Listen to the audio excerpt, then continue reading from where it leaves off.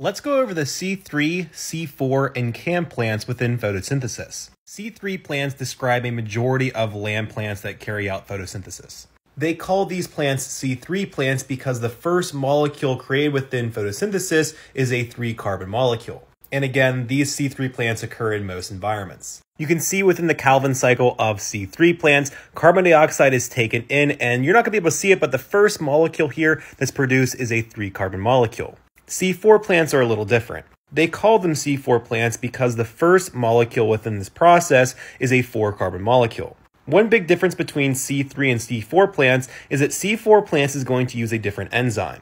And this enzyme's name is PEP carboxylase, or PEPcase for short. PEP carboxylase can't use oxygen, which is a big problem when talking about photorespiration. I won't dive deep into photorespiration here, but basically there's a problem within C3 plants where Rubisco is going to take up oxygen instead of CO2. C4 plants will usually live in hotter environments, and they evolved this PEP carboxylase in order not to go through photorespiration.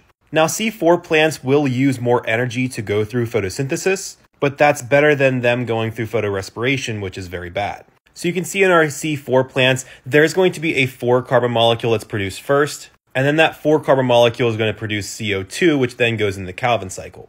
Here's another way of looking at it. You can see the PEP carboxylase, which is going to make that 4-carbon molecule, which is why it's called C4. CO2 will be produced when malate is converted into pyruvate, and that CO2 will go into the Calvin cycle. But basically, this process protects the plant from going through photorespiration. And lastly, we have CAM plants. These plants, again, will live in hot and dry environments, and they will only open their stomata at night. During night, they'll take in as much CO2 as they can. They'll take the CO2 and produce a 4-carbon molecule that will be eventually made into glucose during the day. So again, you can see that the plant will only allow the CO2 in during the night, which means it will only open its stomata during the night. It will take that CO2 and produce a C4 molecule, and that C4 will then produce molecules that will go into the Calvin cycle and produce glucose.